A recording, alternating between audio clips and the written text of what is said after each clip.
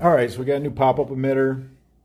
And what's really unique about this pop-up emitter is it'll fit any manufacturer's 4-inch drain plug.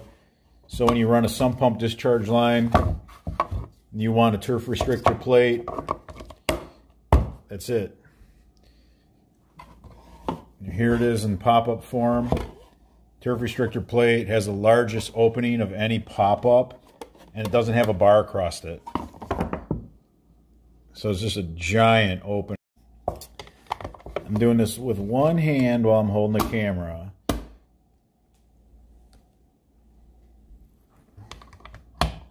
Done. So here it is in the pop-up form. So I wanted to have a pop-up that had a really nice big turf restrictor plate. I mean, this is, I think, 3 3/8 inch all the way around, that the grass can grow up on this plate and not grow over your discharge. Meaning you're not going to end up with a flooded basement, a flooded yard, a flooded crawl space, flooded garage, whatever it may be, over the fact that the grass just grew over. That's not going to happen. Grass is going to get up on this plate. And super easy, you know, as far as going from a pop-up emitter to a drain plug.